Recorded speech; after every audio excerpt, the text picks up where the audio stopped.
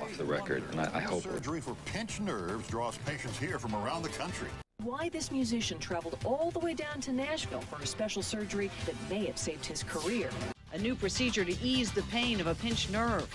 I'm registered nurse Carol Hauser. A new medical procedure being done here in Nashville is taking the pain out of a common neck surgery. I'll have the story still ahead.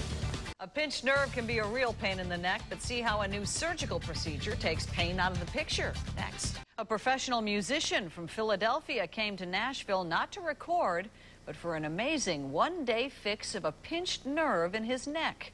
Registered nurse Carol Hauser tells us this fix addresses a common problem in an uncommon way. Demetria, usually you got to try the chiropractor, the pain meds, exercise, and as a last resort, you go in for some major surgery.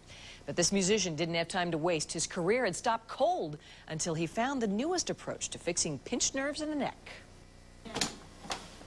The French horn is a difficult enough instrument to play, but a pinched nerve affecting his left arm made it impossible for Daniel Williams to perform. I can hold it for a minute, to play, but it really aches. I'm playing through pain to play it. Well, he's out of commission. He hasn't been able to play a single concert with the Philadelphia Orchestra since the new season began 3 months ago. Standard surgery with about a 3-inch scar and a lot of recovery time didn't appeal to Williams. He came to Nashville to get minimally invasive surgery for the pinched nerve in his neck. But now with my much smaller incisions, the high-power microscope, and small, gentle retraction, almost all my patients go home the same day of surgery. A tiny portion of the disc in Williams' neck, about the size of a grain of rice, is pressing on a nerve. So through an incision less than an inch long in the front of the neck, very long, skinny tools pass through to the spine.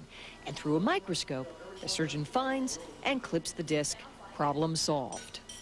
And the most gratifying part of all is, as soon as they wake up from surgery, most people tell me their arm feels better.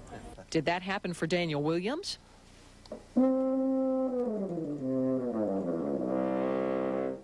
This video was shot just 2 hours after surgery.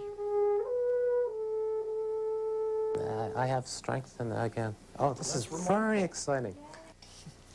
And Williams is home now in Philadelphia. He only had a slight ache left on the left upper part of his arm. That's a far cry from all that pain and weakness he'd had before. Now, be aware that back and neck surgery for pinched nerves, that has often had mixed results. So you really need to talk to your doctor about the best solution for you. Dan?